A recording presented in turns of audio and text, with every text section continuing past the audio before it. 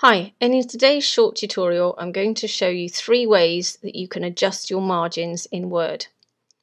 So the first way is by going to your rulers. You can see I've got my rulers at the top here and also to the side here. Now if you can't see your rulers, if you go up to View and then along to Ruler and make sure that's checked. And you can hover your cursor between any white section and the grey section and your cursor will change. So let's use this one here. You can see how that has changed to a double-headed arrow. If I click and drag, you can see how that line will move in accordance with where I drag it to, and that will adjust your margin. You can also go down to the side ruler here and do exactly the same. Hover your cursor between the white and grey section, click and then just drag those margins up or down.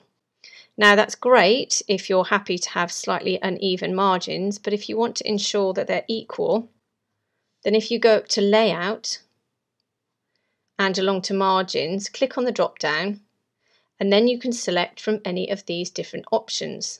There are a few to choose from, but if you want something quick you can choose Narrow, Moderate, Wide, Mirrored or Normal.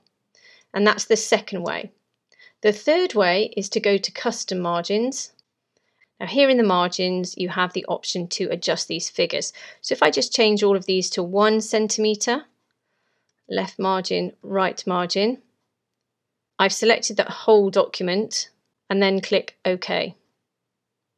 Now it says here that some of the margins are outside the printable areas, but you have to make that choice depending on your printer, and you can either choose to ignore it or fix it. I'm just going to ignore it.